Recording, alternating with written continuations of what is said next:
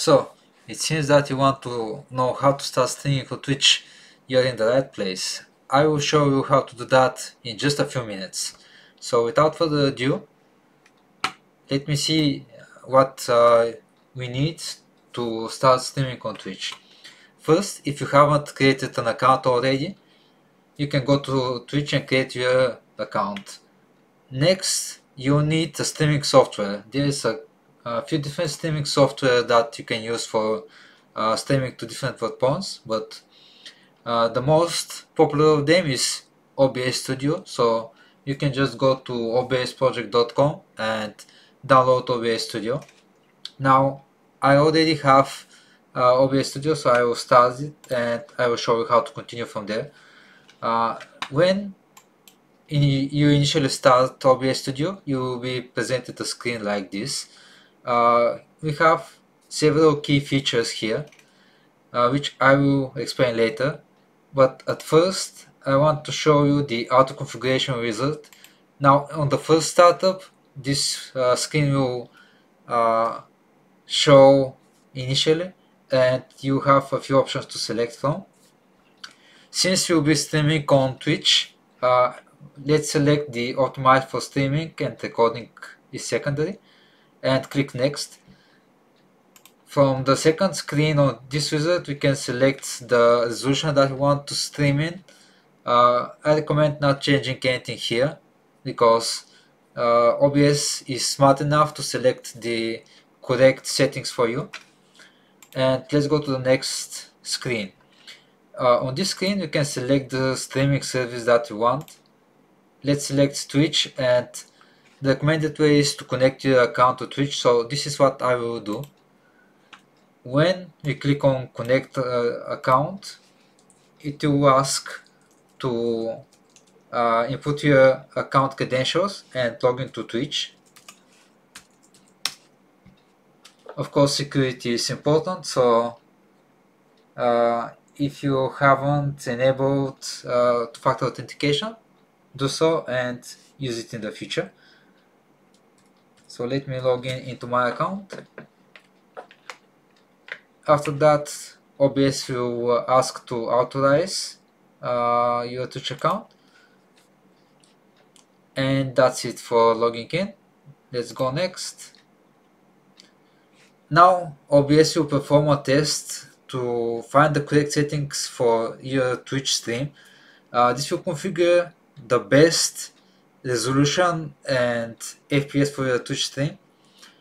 Since there is a lot of settings that happen in the background, we will be not going through all of them in this video, but if you want me to have more detailed explanation how OBS is working and how to set up these settings manually, let me know in the comments and I will do that. Okay, so it seems that we are almost finished testing our stream setup. There's just a few more tests. Meanwhile, if you find this video helpful, feel free to subscribe and leave a comment below. Now, these settings will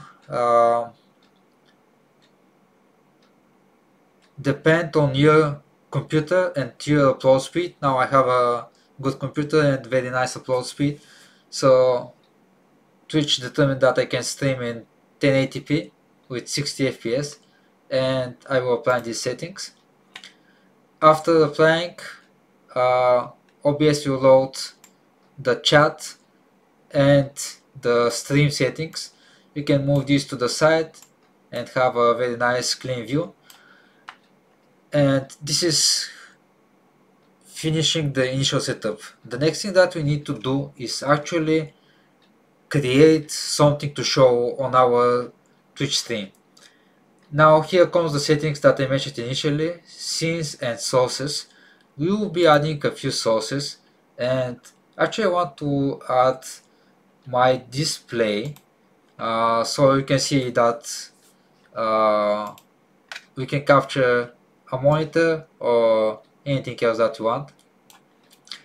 And one thing that I want to show here is that my monitor is using 4K resolution, but I will be streaming in 1080p. So initially, not my full screen is visible, and I will have to go here to the sources and actually transform this display to be to fit inside the um, the scene, the visible area. So I will select fit to screen. You can see this is my full screen, and I will show you one more capture here. Now by default, OBS found out that I have a additional microphone.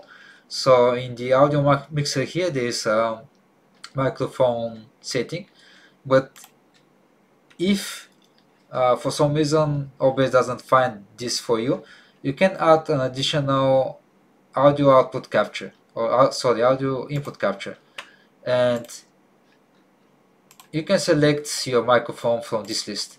Now I don't need it right now, so I'll just remove it, and I will start streaming by clicking the button on the right. Now I will go to my channel, and you'll be able to see that the stream will start, and the stream will start, and I will be able to see my screen on the website. Now there was a bit of echo there because I could see my own voice on the stream, but basically that's all you need to start streaming initially. Of course, you can customize the stream any way that you want. You can add images, more displays. You can add game capture, browser capture, whatever you need. You can even show your Twitch stream on the screen. You just need to find the correct settings. Again, if you want me to show more detailed explanation, let me know and I will create a video about that. Thank you for watching, and see you in the next one.